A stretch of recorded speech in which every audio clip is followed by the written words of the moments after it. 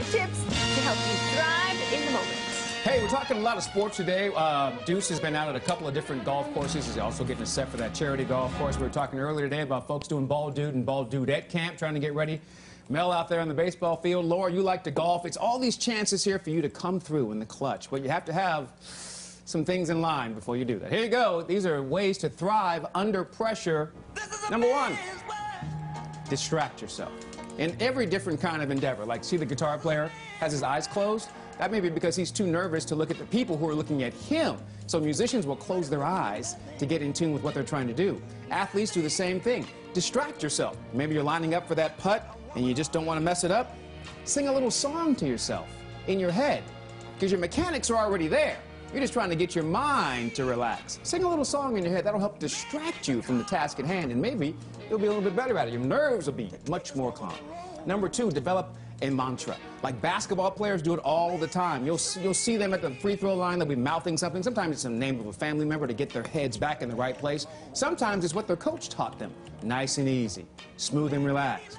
Check your follow-through. Little things like that they'll be saying in their head the entire time through to help them get through the moment. Also things like be the ball, be the ball, be the ball. That'll help you as well. Number 3, focus on the target. Don't focus on the task. Focus on the target. What does that mean? Okay, you're shooting pool. Don't think about, okay, I have to find a way to get these 2 in the hole. Think about, okay, hit that ball square on. Maybe you're bowling. You're thinking, how am I going to get this split? Don't think about that. Focus on one of the arrows that's actually on the lane and say, I'm going to bowl right for that arrow. And then that will keep you in line so that you focus on the target, not the task. That'll make it easier for you. Number 4, don't slow down. All right, John Wooden, probably one of the greatest coaches in the history of all athletics, has a great phrase, says, be quick, but not in a hurry. Think about it for a second. Be quick, but not in a hurry. That means you've already got the mechanics down. You already know how to do this. Just do it. Don't think about it. Just go, go, go. Your instincts will take over. Your muscle memory will take over. Just go and keep going, and don't stop to think about it. It's going to help you persevere. And number 5, practice under pressure.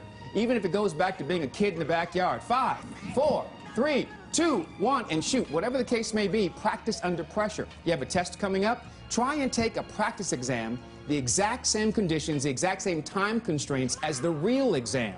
Do it under those conditions. It will help you get ready for the stress that's coming your way. But you won't be stressed because you've already figured out how to thrive under pressure. See what I did there? To find out how to do that even more, go to GoodDaySacramento.com. Click on Show Info for today's date and man up for being ready for your moment. Also coming up later on today, we're back into it and we're talking sports. On Sports 1140 KHTK, The Lowdown with Damian Barling, Jason Ross, and yours truly, Ken Rudolph. We have a lot to talk about, including a really sad situation in Knoxville, Tennessee. It's happening right now. We'll talk about that later on the radio. Back to you guys. Okay, Ken, we look forward to hearing you later on today.